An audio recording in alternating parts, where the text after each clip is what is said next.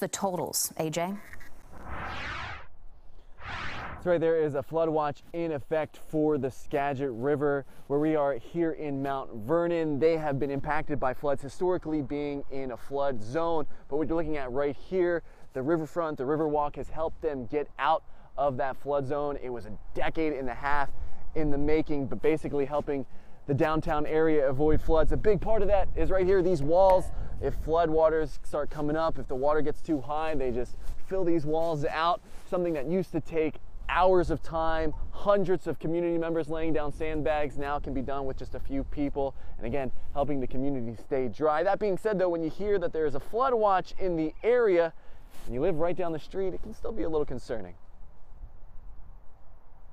And we live just right on the other side of the dike. And so when the river was flooded or higher a few weeks ago, it affects the groundwater. Like in our house, we have a really, really old house. And so it, came up like through our pipes and stuff. But if it were to flow over the dike, I think we'd have a little bit of a problem because we're on the first. We have a 2-story house, but the first level. You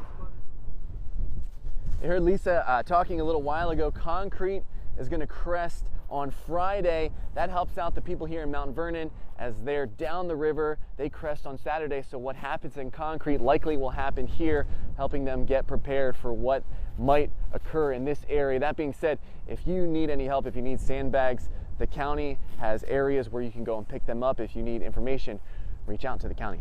Reporting live here in Mount Vernon, I'm AJ Janavel for Fox 13 News. AJ, thank you. To the South Sound now, where we're seeing some rain as well, and that's where we find Fox 13 News reporter Jennifer